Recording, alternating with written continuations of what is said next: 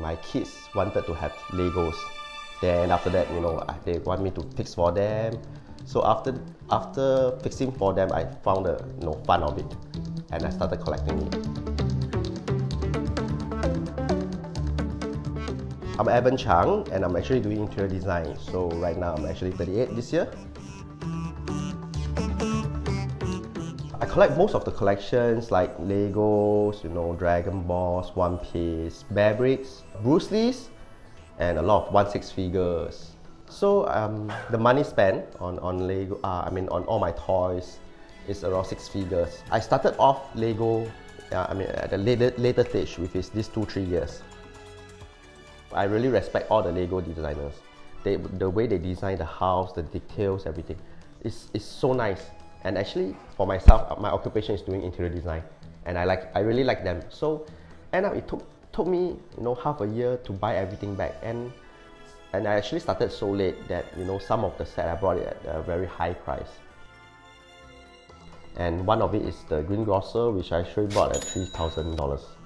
Slowly, when I started to build them, there's the fun of it, seeing the interiors, the design of every details of it. They actually, put in LED lights to light up the cities, the house. For all my collection, my most prized piece should be the Batman series. When I started, collecting all the minifigure series, and I like Batman, so my friend told me there's a Bible. So, I got this book. And he told me that this is the book that can have all the Batman's info inside to get it. So actually what I did is, I went to Carousel, after buying this book, to check every single one of it. And I put a postage, to tell myself, okay, which one I don't have, which one I have, from there. I keep buying just to complete the whole book of it, within a month. So one of the Batman that I like is the Batman with the bat, which is the most expensive price piece that I have. So it's a SDCC, is exclusive, and it cost me around $460 just to get this. Right now, what I actually play with is most focused on the monotones. That means the monochrome colors, to go and get all the colors to have. So I actually use all my minifig series to match the colors, to wash off the prints, just to get the colors of the minifigs. So sometimes one minifig, it may go up to $100, just a single piece to get all the parts together. Sometimes you need to buy 4 figures just to complete one monochrome color. Yeah.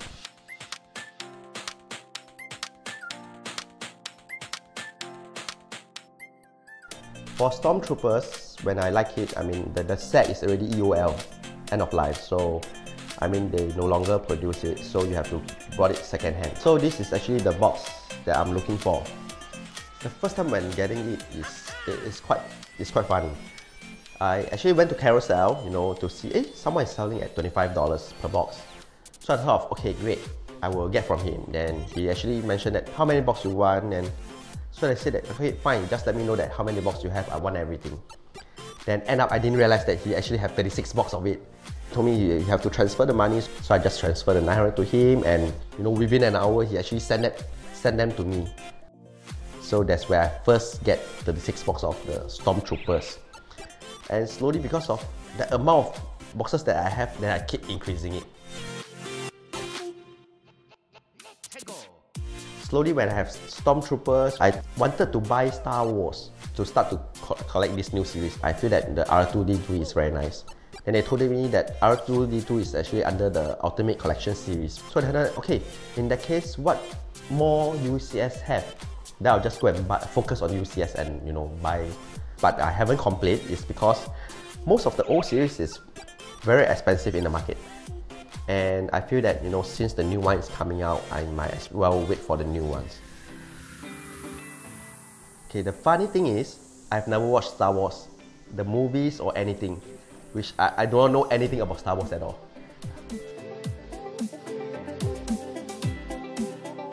Most effort to be done, for all my toys, is the Lego that is in my coffee table. Initially, when I planned this, I actually asked my competitor in. So we actually designed a coffee table for it. Then I actually started, to build trains in it because I want to have a train at the coffee table. So I mean, I don't know how to use those, like, you know, those Lego programs to build my diorama. So I actually hands-on, you know, building it, then slowly realize that, oh, it's not nice, I'll dismantle and redo, dismantle and redo, and just keep going until what I have done right now. I actually spent 3 weeks time to actually build this, but of course it's not just me alone. My wife actually get involved of it. All the trees that's done inside the diorama is actually by my wife. Both of us will spend the time together, you know, building this coffee table, and it's not easy to build. Lego is really fun, and it actually keeps our family bonding with it. I mean, me and my wife will play Lego together, even my kids, you know, so a family of 4 of us will actually play together. I actually have all the figures before I move in, you know, buying this house and design this house. So I actually know what I want and know how to house it. So I plan everything. I love to play with toys, and I like to display them. I don't like them to be in the boxes. I prefer them to be, you know, out in the light. Also, it's a respect to the toys. I just love them. My whole house that I design, right, the most favorite that I like is actually the door, my house door. So actually it took me and my carpenter, which we actually sit down to design it, you know, to make sure that I can house all my minifig series. Every single row must be at least to house from 16 to 20 of it. I mean, I have to lock it just to be safe, you know, in case my kids took out to play with it. Since starting collection these few years, I get to know more friends, you know, and we have become a very good friends. You know, we have, you know, group WhatsApp, you know, talking about Legos. One of my group, which is we actually call that the last order counselor.